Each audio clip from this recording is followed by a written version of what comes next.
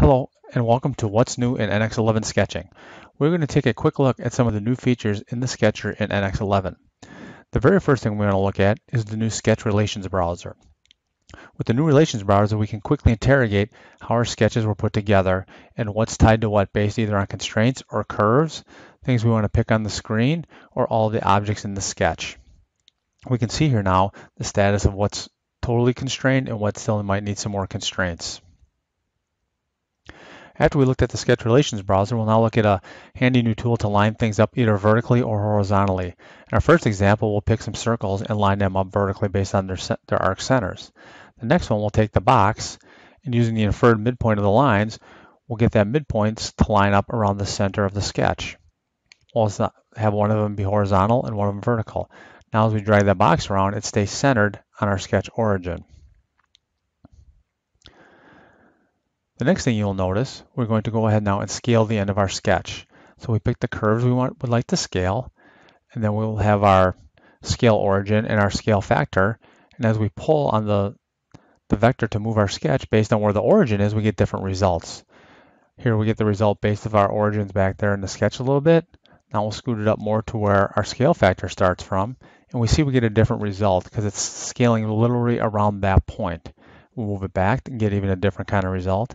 And one last one just to kind of see the kind of control we now have to scale curves. The next thing we want to look at is the brand new scale on first dimension.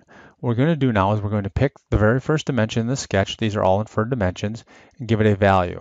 And when we do that, you will see that the sketch immediately is now scaled to that brand new size. All the dimensions in the sketch have changed.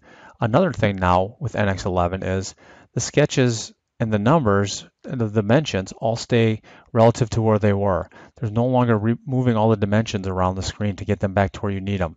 It will now try to put them in the place that's best for what the scale factor was. The next thing you'll notice now too is as we go ahead and move our sketch around, you get the gray trace lines of how things were. The next thing we want to do now is we want to go look at large sketch performance. In this example here, we're going to take these legacy curves that we brought in and bring them into a sketch. And when we do that and add them into the sketch, we'll pick them all, and it'll be 368 curves. And when we do that, we'll get a warning message, or not a warning message, but an information message that says, look, you have all this stuff picked. Would you like to turn on or off all the things required to do large sketch performance? So we'll take the defaults and say yes. Now we can work with these large sketches. One more time to show how the scale in first dimension works, we'll take the bore of that hole and we'll add a little bit to it, and the entire sketch still does scale. In our last example, what we want to do is we want to take the sketch we have here, we want to create kind of like a tracer or a follower to this. So we're going to go ahead and create a circle, and when we do that circle now, we're going to create a couple of the new constraints. The first constraint is going to be we're going to make these two items tangent to a string. And the second one is we want to take the handle and we want to make it perpendicular to that string. And that's an entire string. The last thing we want to do is give our handle a fixed length. And now what we can do is we can drag along that curve and see how that follower or other things are going to operate. This will work very well for kind of doing kind of layout studies and other things we need to do in 2D world. I'm glad you were able to spend the time with us today to look at some of the new features in NX11 Sketcher. Thank you.